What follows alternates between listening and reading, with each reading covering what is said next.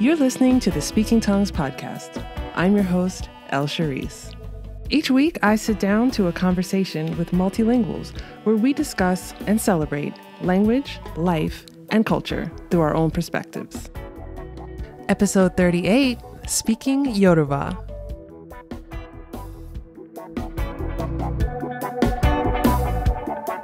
Hello, language lovers. Happy New Year. Happy 2021. And thank you for joining me for this episode of Speaking Tongues, the podcast in conversation with multilinguals. On this first episode of the new year, I'm speaking with Anike, a writer and storyteller from London, about her heritage language of Yoruba. In this conversation, we're not just talking about Yoruba language, friends. Oh, no. We're talking about Nigerian heritage and the culture of British Born Nigerians and how their culture is expressed in the UK. We discuss the connection between storytelling and language, the links between Yoruba language and culture throughout parts of the Caribbean, and how proverbs in the Yoruba language relate to the Yoruba culture and lifestyle. And one more thing, Anike is also the author of Connecting to Self Through Ancestry, a collection of essays exploring themes in relation to womanhood, identity, mental health, and spirituality, whilst deconstructing 10 elements of Yoruba heritage and highlighting how they relate to the past experiences of a young woman growing up in the diaspora. You can hear her talk about her book in this episode and find a link to her site in the show notes. I really enjoyed this conversation, and I think the beauty of doing this show is that we can hear many perspectives on language and culture from so many different people. For example, we've spoken about Yoruba last year, we've spoken about London last year, but in this episode, we're speaking about Yoruba and London in a totally different way. So if you enjoyed those conversations, you will enjoy this one 100%. Thank you, Anike, for sharing bits of your language and your heritage with us in this episode. As always, if you enjoyed this episode, don't forget to like and subscribe on Instagram and rate and review the Speaking Tongues podcast on Apple Podcasts so that other language lovers like ourselves can find the show. Okay, let's chat. Welcome back to another episode of Speaking Tongues. I am here today with my guest, Anike, she's joining me all the way today from the UK. Hi, Anike, how are you? Hello, I'm good. How are you? I'm doing fantastic. I'm so happy that we're going to have this conversation today. And for this episode, we are talking about Yoruba and several other languages. So I like to start each episode with the same question, which is, what is your first language and how many languages do you speak? Cool. So my first language, it's funny because I grew up, I was born in the UK in London. So English obviously was the first language, but I grew up in a household where my mum spoke to me in Yoruba. So I would say that both English and Yoruba were the sort of my first entry points into language. And other languages that I do speak, I mean, I speak English in terms of fluently. It's English, and then Yoruba, I have a good understanding and conversational, and also Spanish. I speak that too. Very cool. So growing up and hearing Yoruba spoken at home, and you live in an English-speaking country, what was that dynamic like? That was really interesting. As a child, I really struggled to embrace that sort of duality, because I grew up in a space where I felt that my heritage or my culture that I was exposed to in my home was almost like a burden for me to sort of embrace my Britishness. And I remember, growing up, really, anytime that my mum spoke to me in Yoruba, like outside of the house, I'd be like, Mum, don't speak like that, really trying to sort of hide. My heritage felt like this thing that I had to hide and only sort of embrace secretly. And so I really struggled to embrace my Yoruba language. And I think that's what impacted me in terms of now that my ability to speak Yoruba isn't as as strong as my English, because I was really resistant to speaking the language. So anytime my mum would speak to me in Yoruba, I'd answer back in English, and that was a kind of normal dynamic for a lot of people. Actually, a lot of friends of mine, they had that kind of dynamic as well, where they'd be spoken to in their mother tongue of their heritage, but respond in English. Mm-hmm.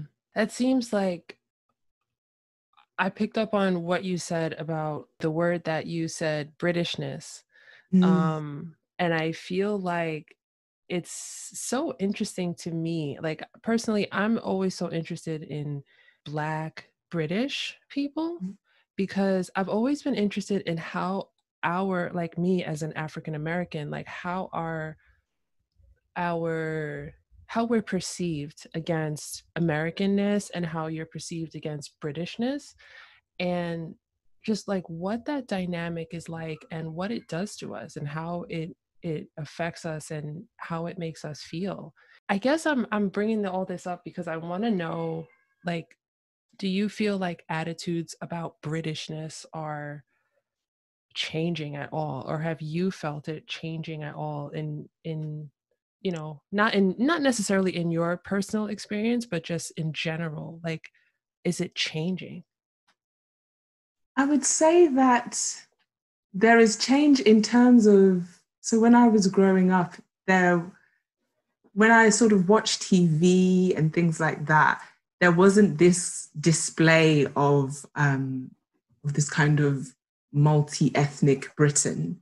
And I would say that now, in terms of TV shows and I don't know if it's through social media, but there's just more conversations about Britishness and race. And obviously there's a lot of work out there, from Rennie Edo-Lodge's Why I'm No Longer Speaking to White People About Race.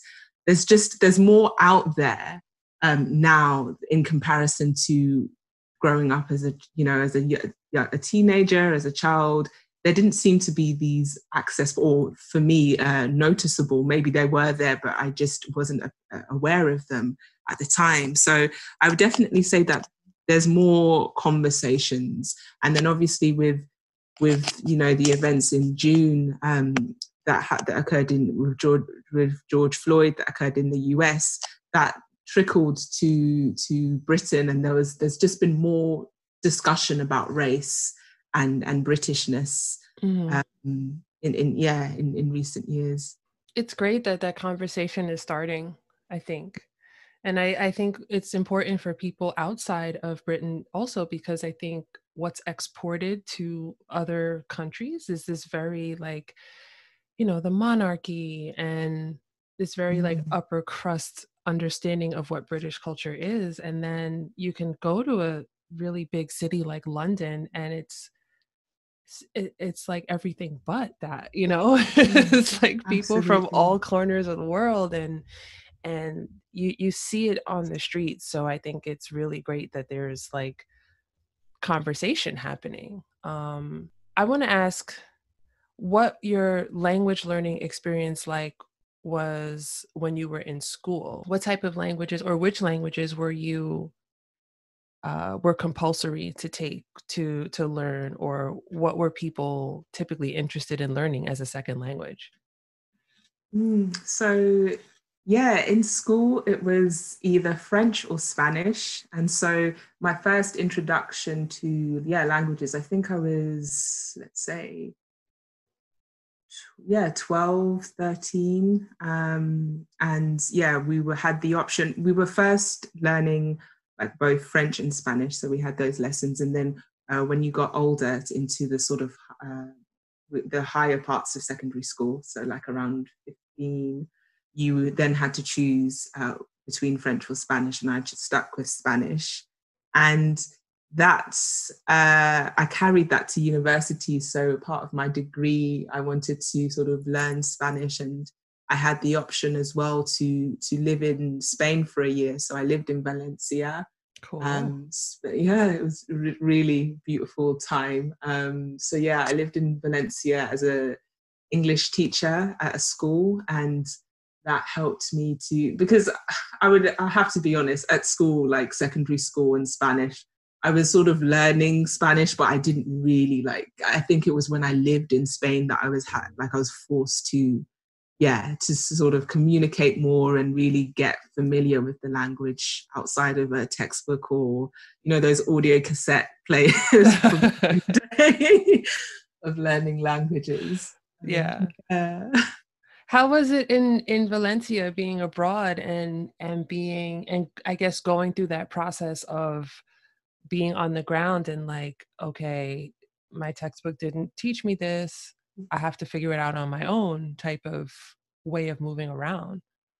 Yeah, it was so interesting because when I first moved, I think Google Translate was my best friend because I basically it was moving and having to navigate, opening a bank account and getting a national security number and going to look at apartments. So yeah, Google Translator was my best friend when I was sending all those emails to landlords asking to view apartments. But then it could only help you so much. And the thing I really enjoyed about my time in Valencia was that a lot of the people were very patient with you. So they could see that you were trying to sort of say something or communicate, and they would continue speaking to you in the language.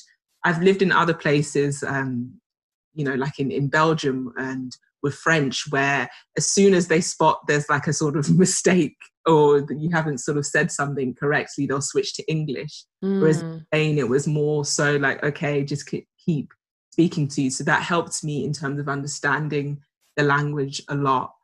But yeah, and that helps me as well because now I've lived in Portugal most recently, and the similarities in Portuguese and Spanish helped me to sort of pivot when I was living in Lisbon. I think it's great that you note that they were willing to carry on the conversation in Spanish. And that's happened to me definitely in French speaking countries where you say one, like you said one wrong word and then they just give up. Or you have people who, I've encountered people who don't even want to try speaking their native language because they want to try speaking English. They want to practice their English with you. So it's an interesting dynamic, I think. Yeah, it really is. I was saying to a friend that, that's why learning French felt like this. It felt like such a chore because I was if I make a mistake, someone's going to point it out and then it's just going to it felt really discouraging at times. And so, yeah, I feel like I had more fun learning Spanish. I'm not fluent now, I'm conversational, but yeah, it's I really like that welcoming approach to learning a language. It's really daunting when the language you're trying to learn, it feels like you're trying to get into a club, like a members only club, and you don't have the password right, and they're not willing to kind of grant you any favors. So I think like you said, it's nice when there's a warm reception to, to wanting to learn that language. Yeah, I definitely we used to have these things called intercambio, which was basically you meet someone, and if they wanted to sort of practice their English, they would communicate to you in English, but you would communicate back to them in Spanish. So those were kind of mechanisms that were used. If someone did wanted to learn English, then at least it'd be kind of balanced. Yeah, Both structured. get something out of it. Yeah. Yeah. Very cool. So we talked a bit about this just a few minutes ago, but I would love to know about your cultural representation in London. How do people in the Yoruba speaking diaspora connect with one another, and how do you see their representation in a city like London? There's so many cultural reference points, and that's why I'm really grateful for London has a lot of its challenges, but London, just as a hub of culture, it's been amazing for me because it's through food, music, the hair salons, like gatherings, church, all these different aspects of everyday life that enabled me to connect with my culture and really identify myself as a British born Nigerian, because it meant that even though I was born in the diaspora, I had all of these reference points. So when I did eventually go for the first time to Nigeria as a child, I was familiar with some, the food or language. It didn't feel so, like, I don't want to say the word foreign, but so out of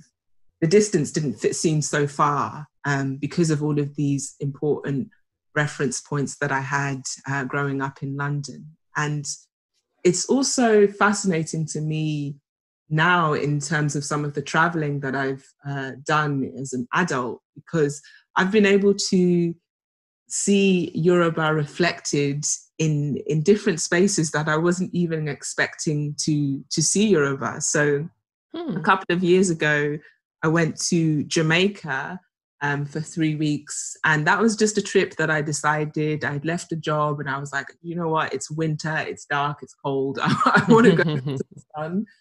And I literally went there, not really sort of with this mindset that I'm going to sort of learn about history or ancestry, but I found out that there was a place named in Jamaica after the town that my mum is from in Nigeria. And so there are these cultural reference points that exist that also enable me to connect to my heritage and see culture represented in different parts of the diaspora. And I think that's a really beautiful thing of showing how fluid and mobile culture is, even though it's never restricted to this one place. I think that's amazing. How cool is that? It was so cool. Yeah. Yeah, and like you, I think I know I'm always interested in these connections and how there's so much from, like, I don't like to say, but I know that um from the west coast of Africa, there's so many influences that ended up in the Americas and things that I think we didn't even know about until recently. I think we're lucky that we do have the ability now to find these touchstones and find these connections, especially through language as well, and through cultural practices and music and food and all of our cultural norms. But I think that it's really wonderful that you could directly trace something from Nigeria to Jamaica, because I think that's not as common. Yeah, honestly, I have now, I think it's because of the work that I'm doing with Oro Anike, but I literally feel that my antenna is always out, and then some randomly in a conversation with someone, I'm so curious about those breadcrumbs of information that are dotted around that really show this beautiful map of how connected Africa and the Caribbean are. And I'm really, really fascinated about the different pockets of culture which tell deeper stories of people and ideas, exchange and creativity. It's really beautiful.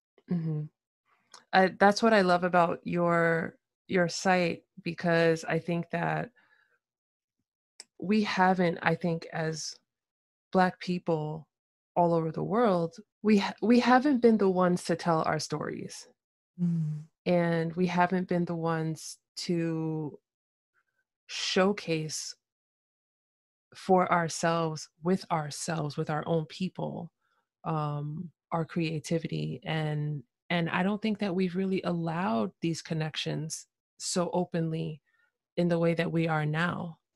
And I think, that's what drew me to your site and to your essays and your conversations that you have, because you're doing that. Like, I can learn about people who are doing amazing things and people who look like me.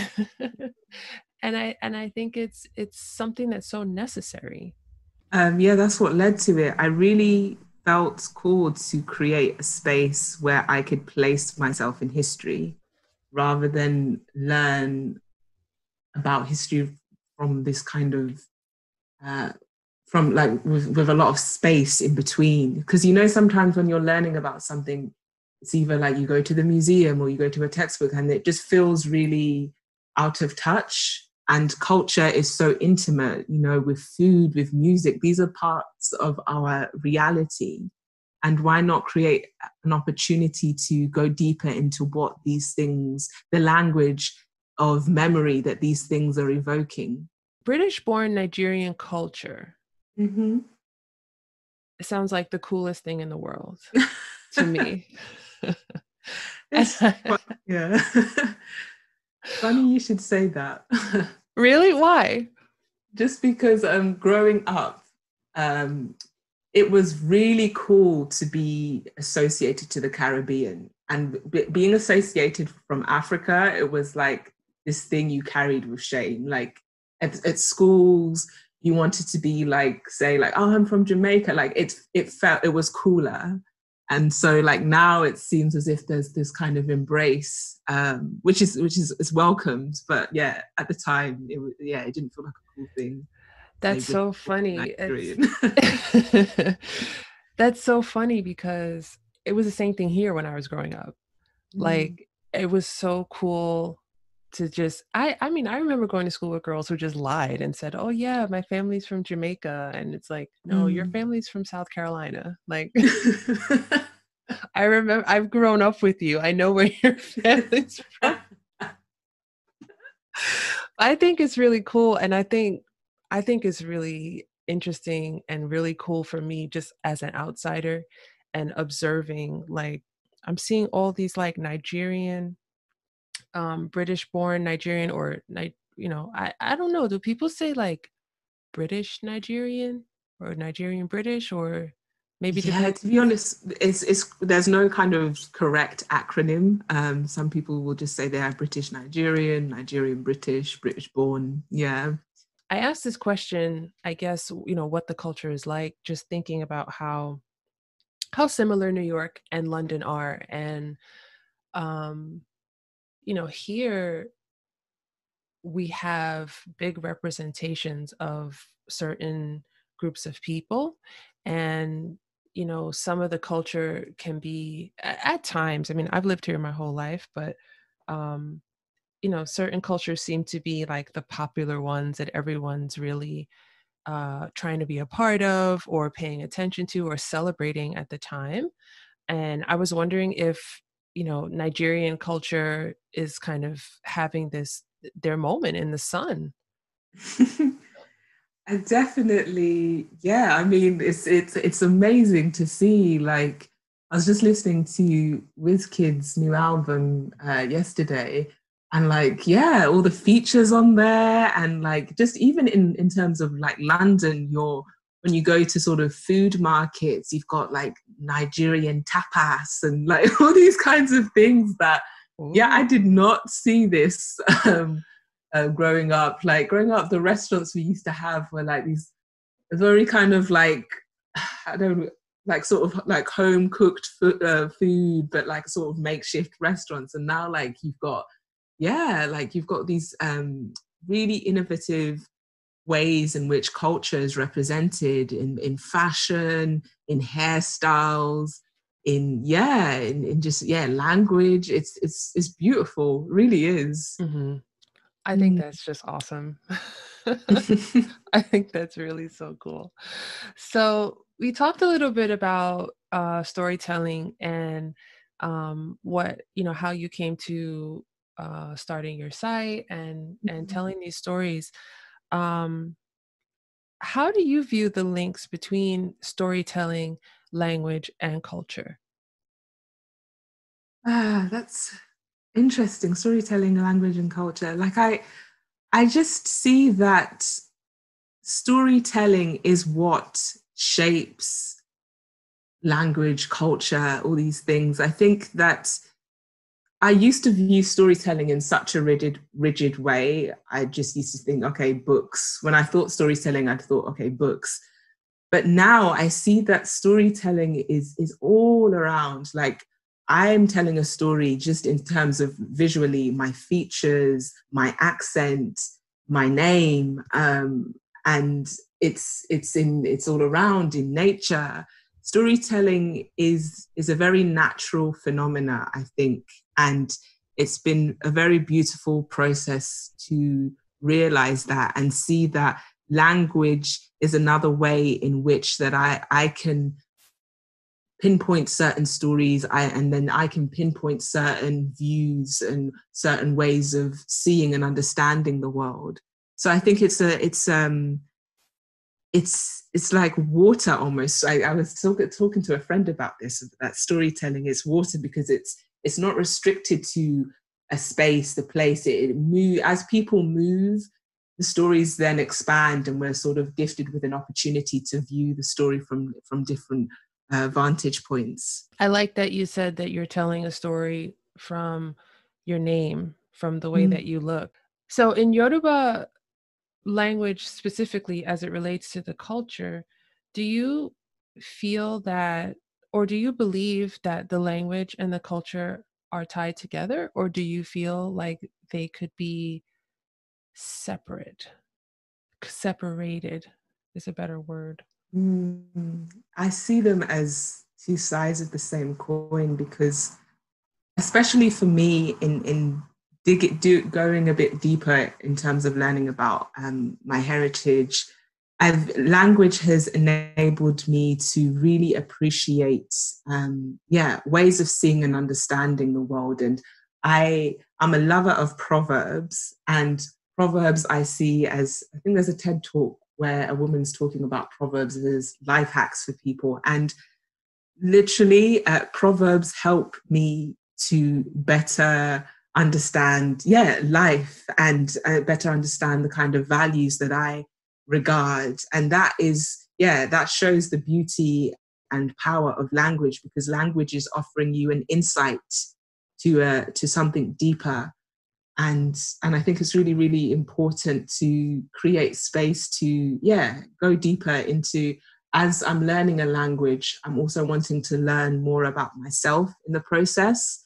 And learning Yoruba is enabling me to do that, because I'm currently taking lessons to sort of improve my Yoruba. And I'm coming across such beautiful ways of communicating. And it's really, for me, it affirms me, it grounds me that I come from a space that's very rich in appreciating life and appreciating creativity and appreciating expression. Do you have a favorite proverb?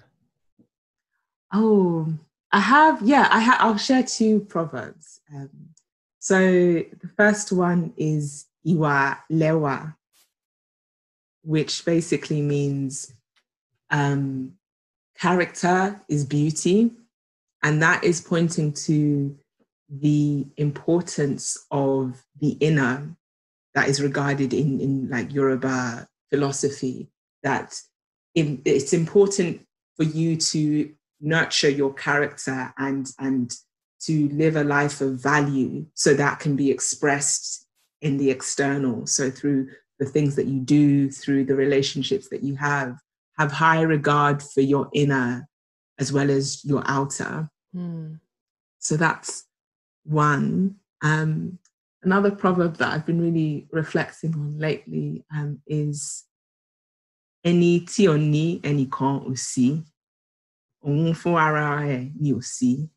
And that basically means anybody who doesn't have anybody around, that person isn't around. So it's that idea of everybody needs everybody. And I think it's such a beautiful way of showing how it's important to coexist with each other. That like, you are, I am because you are.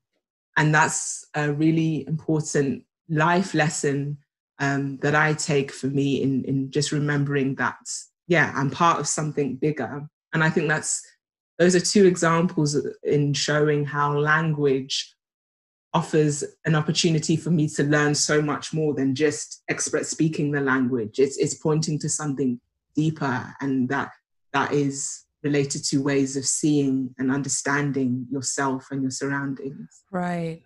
And I thank you so much for sharing both of those. I feel like a different person just hearing them because, they're so important things that we all need to take with us, I think. So thank you so much. Um, Thank you. I like, and I agree with you. I feel like I hope that people understand that when they do set out to learn another language, it's not just to understand how to uh, decline a word or to get the right tense of a noun. It's really just a journey with yourself, and it's a journey to understanding yourself. And what I take away from what you've from the proverbs that you told, you're learning a new version of yourself, and you are existing side by side with the version of yourself that you've always known. I don't know if that makes sense, but Yeah, no, I completely get that. I completely get that. yeah. And I often like to ask the question about, I often like to ask people if they feel different when they speak another language. And people usually give me, the answer that they do. And I think that it's more than just, maybe you speak Russian and you're more direct, and you speak, I don't know, Portuguese and you're more playful. But I think that the way that you're saying it, it's really tapping into um, a different way of being and a different way of moving through life, if that Yeah, makes sense. yeah, completely, completely. When I started to embrace my curiosity to sort of develop an understanding, a better understanding of Yoruba, I am developing a better understanding of myself, and I didn't even realize it at the time. So yeah, when I started the project, it was more like talking about culture, but I feel like the more I'm doing this work, the more I'm broadening my perspective, and it's many layers of stretching myself. And I think that's always a beautiful thing, to stretch yourself and be a bit more open and curious to different ways of seeing and understanding the world. I really like the second proverb that you told about, um, and the message about being together. And I think that for me, um, that's very tied to, it seems to be very tied to Yoruba culture and the way that people are able to maybe have communities and celebrate with one another, and maybe the bigger message of family and Mm, fellowship. Things like that are really important because for someone who maybe doesn't know any Yoruba and wants to learn from zero, doesn't know anything about the culture, about the people, mm. proverbs like that will really be an indicator for them to understand how the culture works, that this is a culture of people who look out for each other and feel like they need one another in this life. Yeah, I think that's the beauty of language as well, in showing it's this access point to a sense of home, a sense of familiarity. And I think that's so, when I'm doing the work in exploring aspects of Caribbean heritage, I'm seeing, yeah, words that I am familiar with. So yeah, the example that I gave when I went to Jamaica and I came across this place called Abeokuta, it's so interesting to me that that is a reference point for some people for home and community, and the people surrounding that area, they are direct descendants of the Yoruba indentured workers that came, you know, back in the start of the early, I think it was 20th century, I'm not mistaken. And that is beautiful, that they call themselves Nago, and Nago is a word that is used in Yoruba to, like someone who can describe themselves as an Anglophile. And Nago is that word in Yoruba, and to describe someone who is of Yoruba descent. So that from that word Nago, which I've come across in Jamaica, Haiti, just dotted across the Caribbean, is linking to a space and linking to a sort of wider community, wider sense of family, just through that one word. And that's the power of language. Wow, that's incredible. I have to do some research on this, and I would love to look into it more and include some links in the show notes or on my blog so that people can look into this also for themselves and maybe find connections that they have a personal relation to. In a previous episode, we learned about the importance of greetings in Yoruba, and my guest said that learning to properly greet someone is perhaps the most important thing one should understand when first learning Yoruba.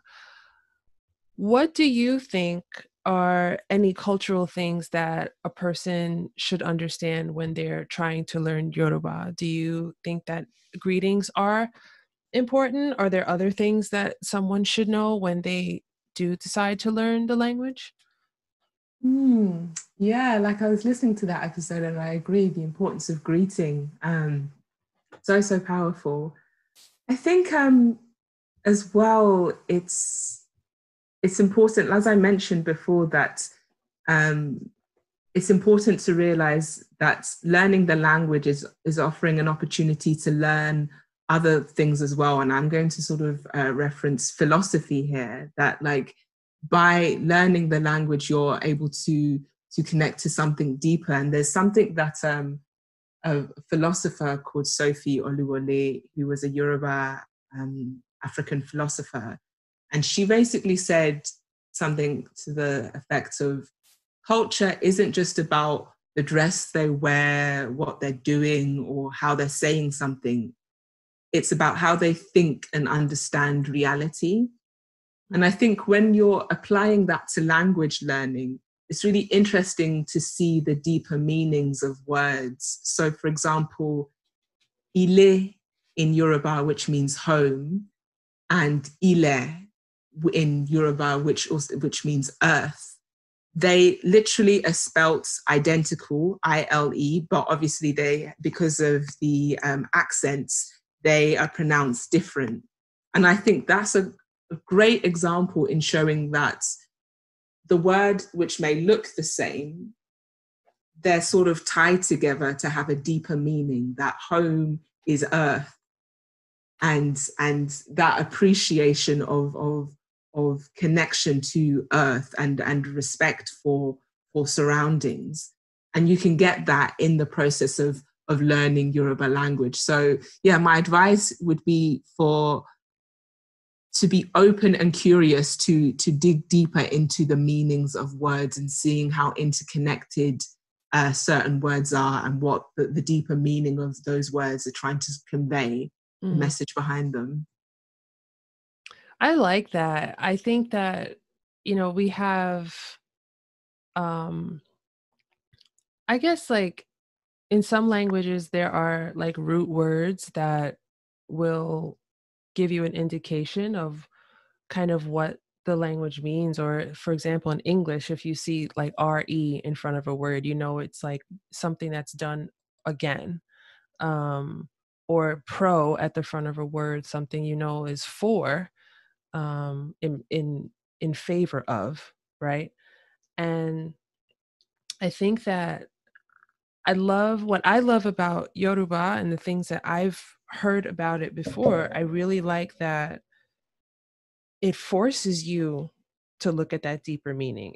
Like you don't really have a choice, and it's good. Like it forces you to look at this meaning and to have some contemplation, in a way that I don't think a lot of people bother to contemplate, because they just want to get to the level that they need to be able to communicate. And a lot of people, I think, don't really spend too much time on the deep dives. Yeah, I would agree. Because it's interesting when I wanted to learn more more Yoruba and get comfortable speaking it, I was approaching it from that point of view, like, okay, yeah, let me just memorize, let's get these words in and like start speaking and things like that. And you're right, it reflecting it just forces me to be like, oh, okay, like what is the deeper meaning behind this? And okay, this is called that because that links to that idea of seeing things in this way. And I think that's such it just speaks to the richness of language learning, and an opportunity to, yeah, see things from a different perspective. And yeah, not just through languages, but through the names of people. They're all telling stories, and it's going back to that storytelling ability that is embedded within a language. Mm-hmm. Absolutely. How are your studies going with Yeah, it's going. Yoruba? It's going well. Lockdown has affected my attendance somewhat, but yeah, it's going well. I'm really appreciating learning through music, and my teacher is big on music, and that's really helps me to yeah, better not just memorize in the sense that okay, it's in my brain, but really sort of feel a connection to the words that I'm learning. Mm-hmm. Mm. Do you have any musical favorites? Are you asking me to sing? No, no, no. I mean, if I don't know. you're listening to music, are there any artists you like or any songs that you like? Okay, yeah. I have been listening, or not just from my teacher, but yeah, I would suggest Adekunle Gold.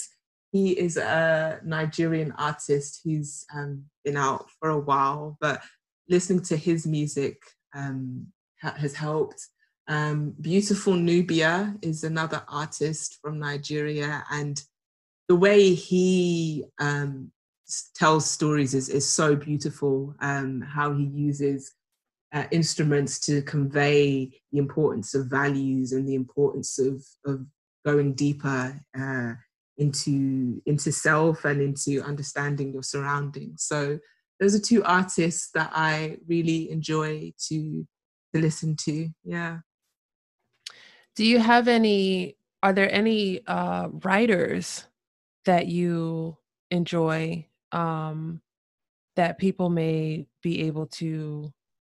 listening to this episode may be able to, read their works? Any authors, poets, or Mm. I would say Sophie Oluwole. She's a brilliant writer, and I find her work to be very, very.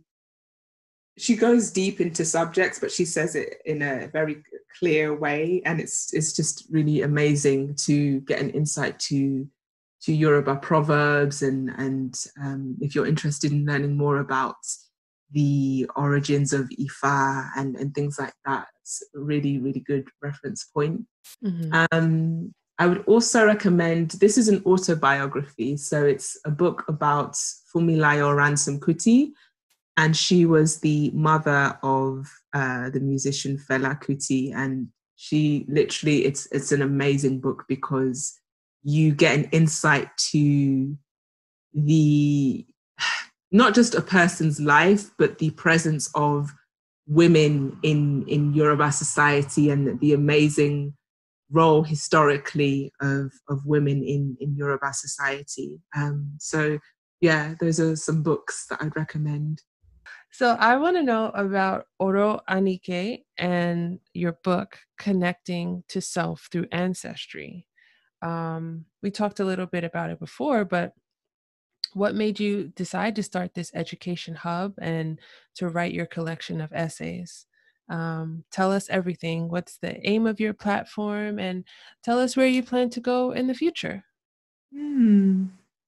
So yeah, Oro Anike came about because I was really curious to learn more about just African history, and to create a space where it wasn't just talking about dates where like this happened in 1850 and this happened in 17 whatever. I really wanted to get a sense of everyday life, and culture was that reference point for me to speak about that. So being able to come up with a topic and look at a specific cultural practice and go into the deeper meaning and how we could then relate that to present day. Because I think it's the key aim of the hub is to reflect about the past, but reflect about the lessons that we can take from the past to apply to our own lives now. Because I think it's important to have that link between past and present continuing. And that's what Oro Anike seeks to do. So whether it's through my writing or the interviews that I have with people or the videos that I create, I really want to create a space to reflect, broaden perspective, and yeah, hopefully those are ingredients for a person to grow and expand in their life. And so yeah, that's what Oro Anike is about. And part of the project resulted in me feeling inspired to create a book connecting to self through ancestry.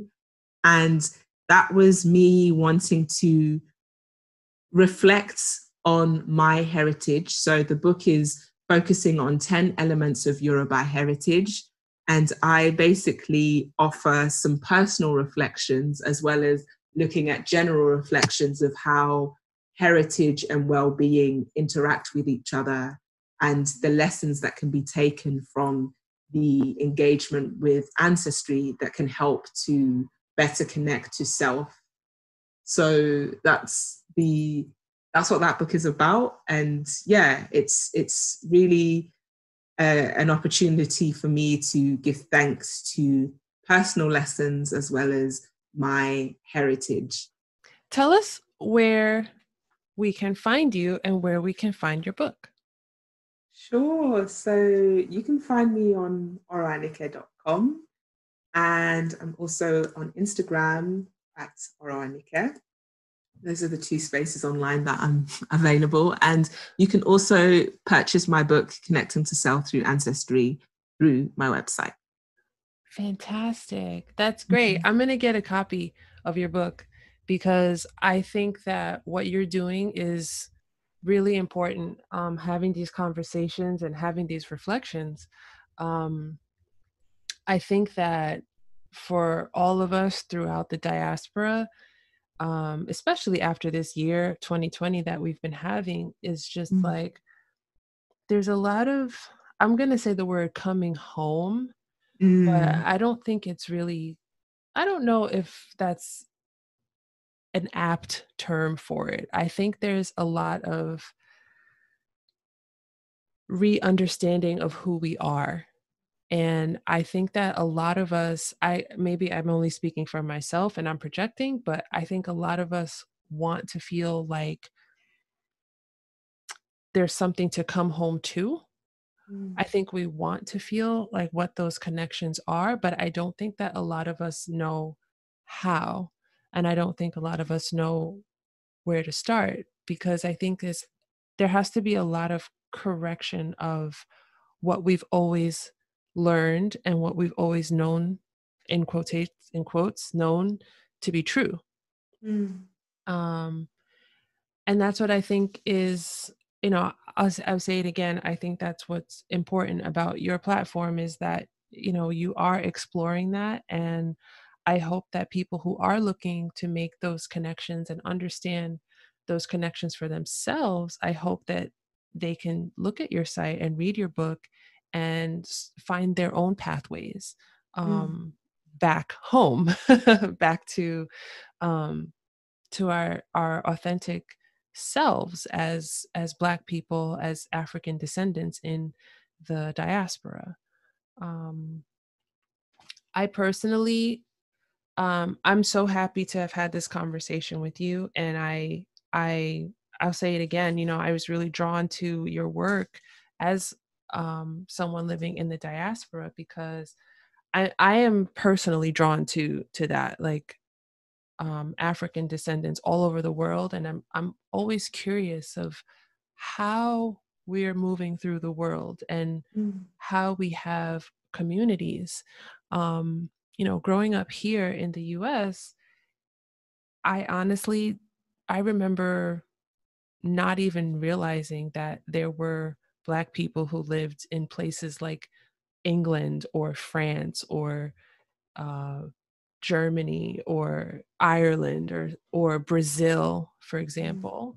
Um, and granted, that was a long time ago before the before the internet, so I didn't know. But um, I'm really aware of how different we all are, but how we all, trauma is too strong of a word, but I guess we all share a collective trauma in the past um, through slavery, through being treated as property, um, and I'm glad that in this year specifically, but I'm glad that going forward, so many of us hopefully can connect and begin to heal one another and learn from one another and share our experiences.